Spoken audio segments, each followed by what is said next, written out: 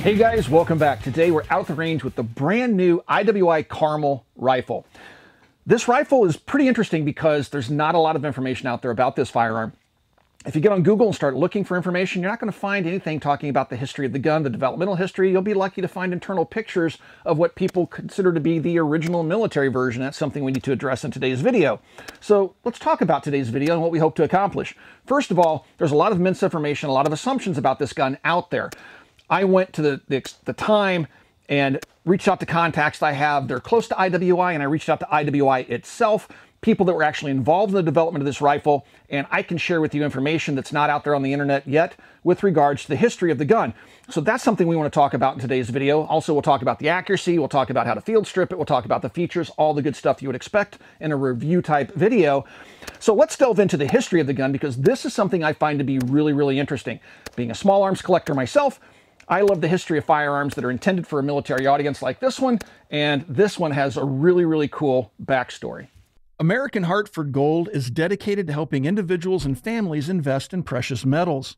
This includes gold, silver, platinum, in both bars and coins. They provide both physical delivery to one's doorstep or inside of a retirement account like an IRA, 401k, or TSP. American Hartford Gold helps clients achieve greater security for their future by adding a safe haven asset to their portfolio. Investors receive only the highest quality gold and silver coins offered at competitive prices with 100% customer satisfaction guaranteed. American Hartford Gold has an excellent Trustpilot rating from over 1,000 customers. They're A+ rated with the Better Business Bureau. They have a price match guarantee, a buyback commitment, and free maintenance and storage for up to 3 years.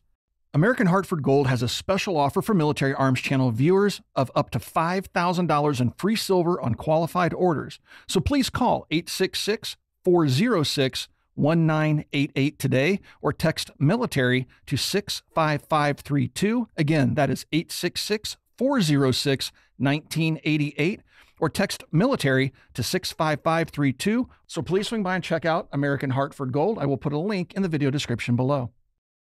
Let's delve into the history of the gun. So when we first got the gun, wanted to start digging around. Now, this gun was picked up from a local gun store. This one is not a T&E gun. We wanted to dig into it, and Jason and I are a bit nerdy, right? We love to dig into stuff. So when we finally get our hands on something new, we'll start tearing it apart. We'll start digging through and see what we can learn about the gun, what we can find that we like, what we dislike. And if you take a look at our text messages, it'll be, this is so cool. Oh my gosh, this sucks. Oh, this is so cool. And it's just roller coaster ride as we learn more about the firearm. This gun was particularly frustrating to learn about because there's just not any information out there about it. And so I thought, well, heck, I need to reach out to somebody that might know something about it. I have a couple different sources that I reached out to, and I spent several hours on the phone going over the history of the gun. And that's what I'm going to convey to you now. This is information I've not found anywhere else on the internet, and hopefully this information winds up in other videos and content so people can have the backstory on the gun. With that being said, this gun started life around 2014. I think I first learned of it about 2017, and I started trying to follow the development of the gun. It was hard to follow because the development started and stopped several times throughout its history.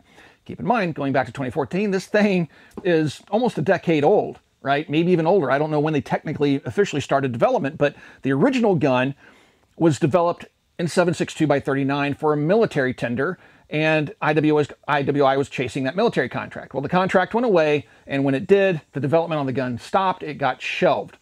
And later, the gun would be brought back to life because of another opportunity, and they would convert it from 7.62x39 to 5.56, a NATO standard, which would be more appealing to a broader military audience because IWI does manufacture guns like this for export.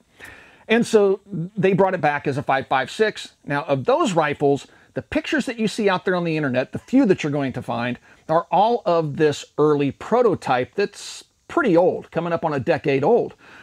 The gun was never put into production. Maybe 10 of those early prototypes that we associate with the look of the Carmel exist, and they were just built as proofs of concept. Again, they never were put into production. Around 2017, a little later maybe, new management at IWI US came in, and they went to Israel, and they started talking to Israel about their various product offerings, and one of the things that they had seen on display but not really talked about was the Carmel. And so the US folks were like, tell us more about that rifle. And so they dove into the gun. And the United States side of IWI thought that this gun might have a market here in the US, something I would agree with. Bring me all the guns from overseas. And so they got to talking with IWI Israel, and they decided to further develop the gun.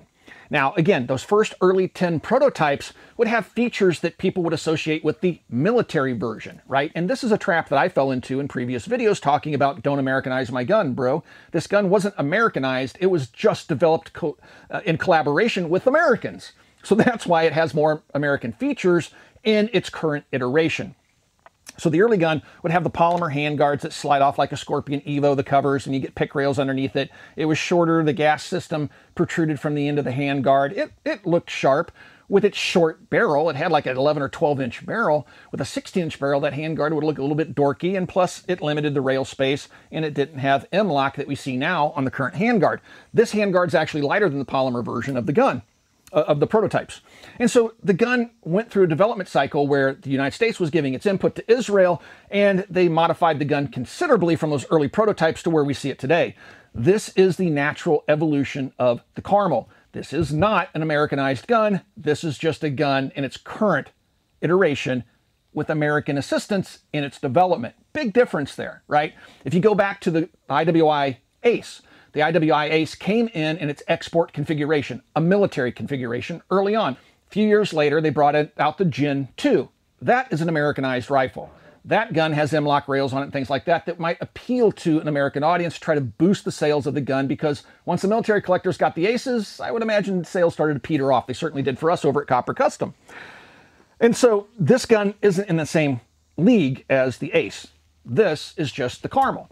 All right, so with the history of the gun being out of the way, let's talk about some of the features of the gun and where there are some differences from the early prototypes I'll point out while going over the features of this particular gun, at least those areas that I'm familiar with based on my conversations with IWI. All right, so let's go over some of the features of the Carmel. First, let's start off at the butt and then move our way to the muzzle. Back here, we have a stock that is very reminiscent of either the SCAR or the ACR, and again, we did a video talking about that. And so we have adjustable length to pull, have a little lever here, and you have 6 preset locking points, so you can adjust the length to pull. We also have claw connection points on both sides of the stock back here for a sling. Coming forward, we have a adjustable cheek riser here, and then you have tabs on both sides that you can pinch simultaneously, and then you can lift this up, and it has preset positions. There's 4 or so of those preset positions, so that you can raise this up to meet your cheek, or put your cheek in the proper position for whatever optic you happen to be using. The stock also folds to the side, and so like the SCAR or the ACR, you have a big button over here, you push that, and it folds to the side. Now it does not lock, it has a little bit of a detent there. It does not lock, this is intended for storage. Yes, the gun fires just fine with the stock folded, even though it's not the purpose of the stock folding.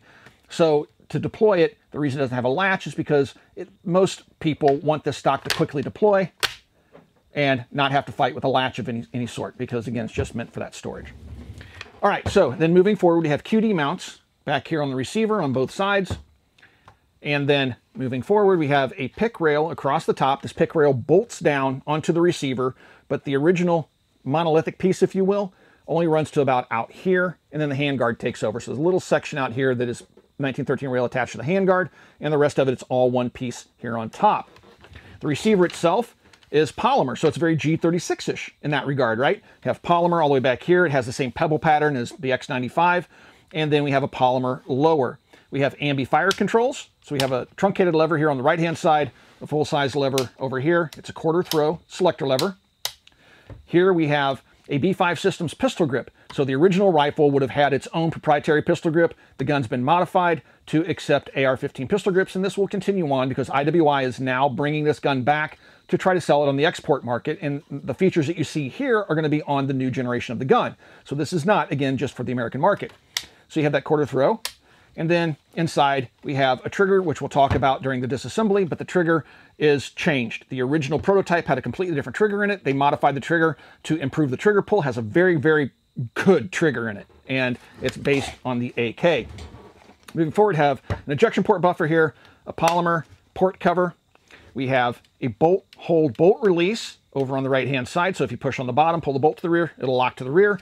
Push on top, and the bolt will drop. Magazine release in a regular spot where you'd expect it to be for a Stenag type magazine, which this uses. And then on this side, we have the larger ping pong paddle. Push down on the bottom, pull the bolt to the rear. It'll lock the bolt and carrier to the rear. Push on the top, it'll release it. Magazine release, ambi, right here on the left-hand side. Moving forward, we have the now aluminum rail out here, and so we have M-LOK here. Now, this is a very tall, thick gun. I generally make guns look small in my hands. This one looks normal sized because it's such a big gun. It's not a heavy gun, it just looks big. All right, so we have M-LOK up here. It's got 2 rows at the 3 o'clock, one at the 6 o'clock, and then 2 rows over here at the 9 o'clock. And it's also interesting to note that the charging handle, which is non-reciprocating, is attached to a sled. So when this comes to the rear manually, you're pulling the sled rearward and you can see light through the opening, okay? But when the gun cycles, when the bolt is locked to the rear and the action is actually cycling, this is non-reciprocating, so it stays forward. As you can see, the bolt's back and we don't see light through here. That's because this sled is blocking the ingress of debris. This is another change. If you look at early prototype images of the gun being fired and the bolt's slightly back because they caught it mid-cycle, you're going to see light through there. They changed that to keep the crud out of the action. Another cool feature is you'll see this opening right here on both sides. To change the charging handle, you just pull it back to where that cutout is and just push. And now your charging handle is on the other side. Very slick. You don't even have to field strip it to change how it charges. All right, very, very cool. Coming out here, we have a gas regulator, which we can access through the handguard. The handguard is held in place by 3 screws. We'll talk about that when we get to the field stripping or disassembly of the gun.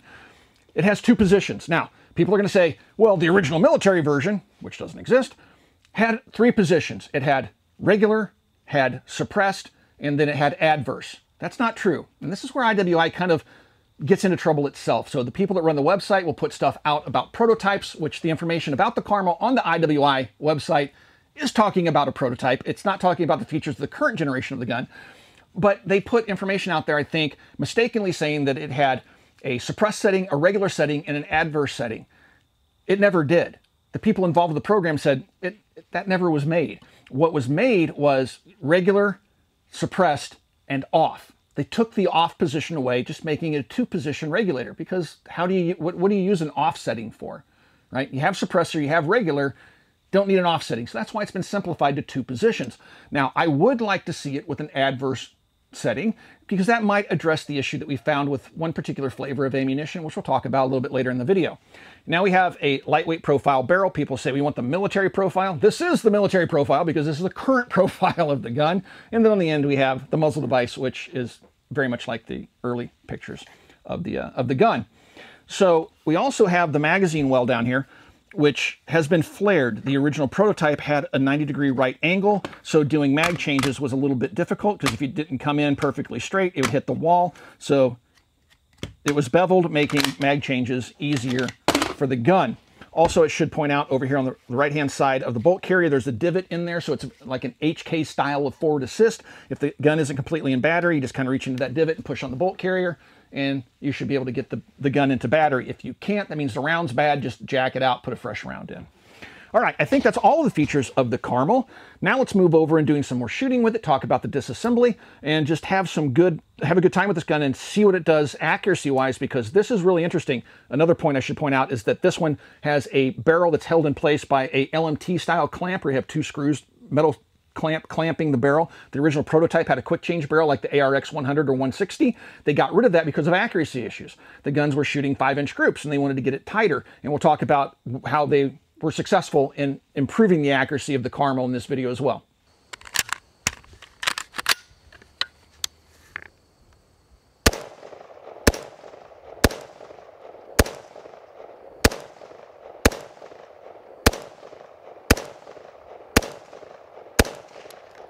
We fired a number of different flavors of 5.56 and 223 through the Carmel to get some idea of what the accuracy potential of the gun is. Now keep in mind, this version of the Carmel has that barrel. It's held like an LMT style clamp with 2 screws. It's user serviceable. You can definitely change your barrel fairly quickly with the use of tools, but they got rid of the quick change barrel system to improve the accuracy. If the accuracy of the prototypes was anything like the ARX 100, it was a good thing getting rid of the quick change barrel system, which to me has no real practical purpose. With that being said, let's start off with the 77 grain AAC. This is the new Palmetto State Armory ammunition brand.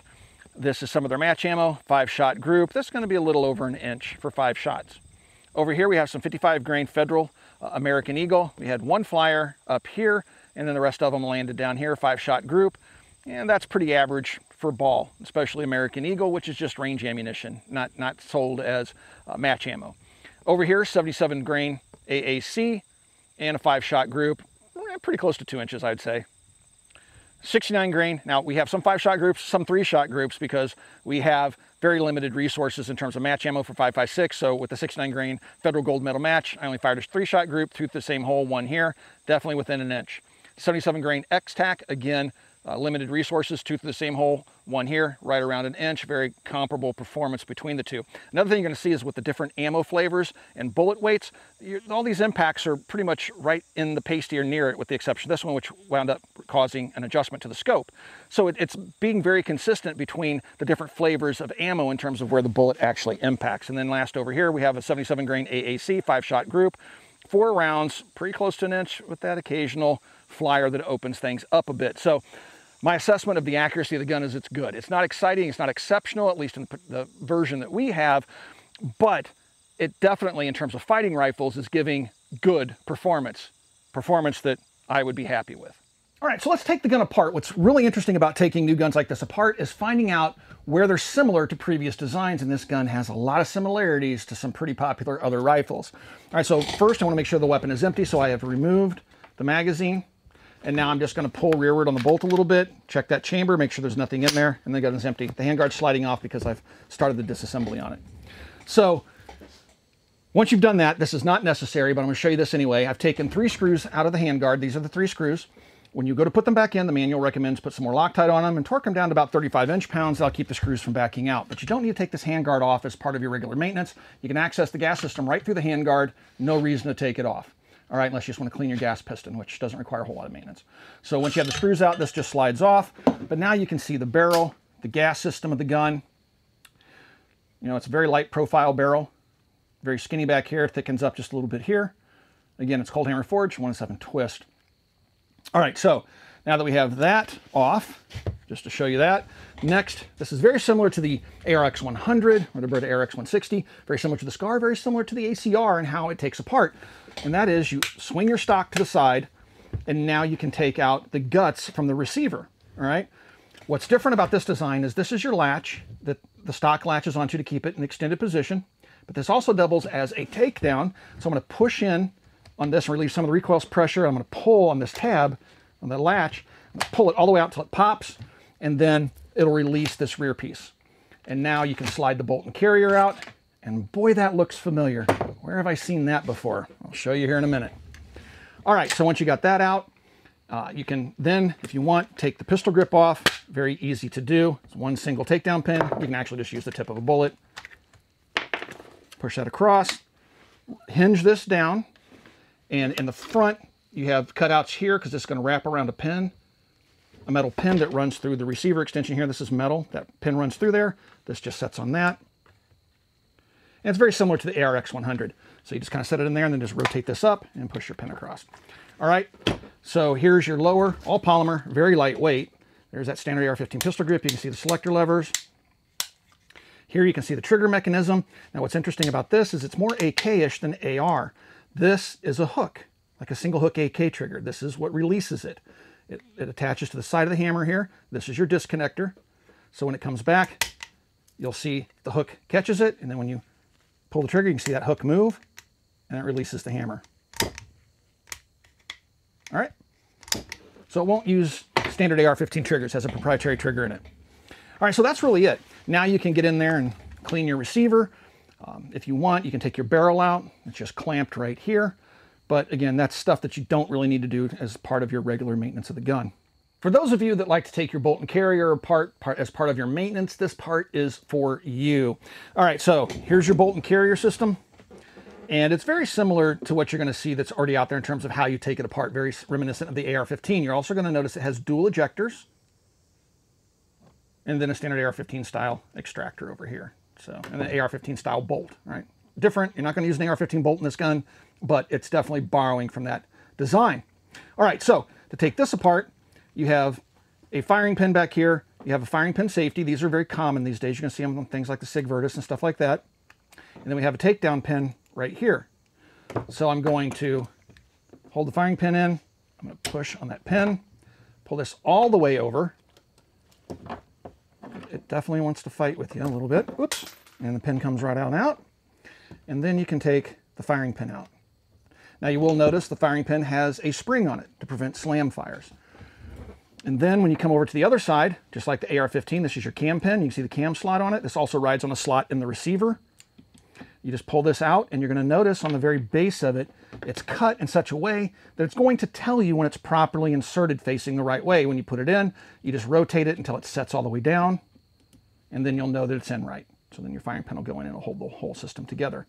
And then, of course, your bolt comes out. As you can see, that is not a standard AR-15 bolt.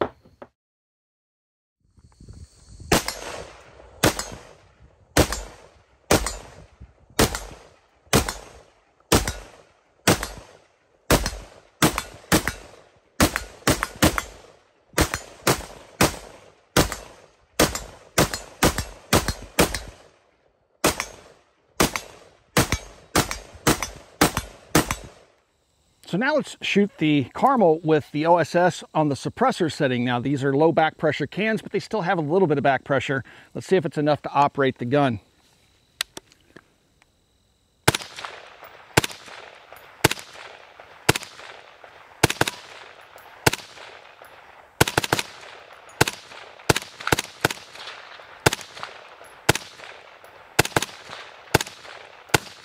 Since this is a brand new gun to the US market, let's do a quick magazine test with some popular brands of magazines that are available on the US market. So first off, we have a PMag that has an over-insertion tab on the rear of it. So let's go ahead and put that in. Now the ammunition we're using is 55 grain American Eagle.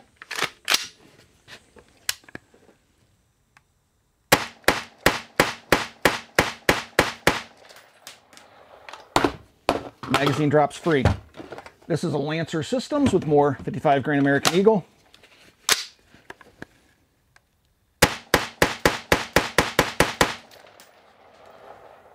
Find the button. Mag drops free. This is a PMag with no over-insertion tab.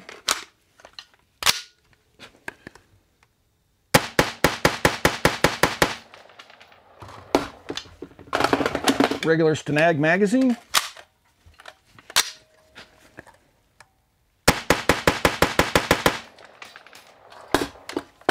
And then the D60 from Magpul.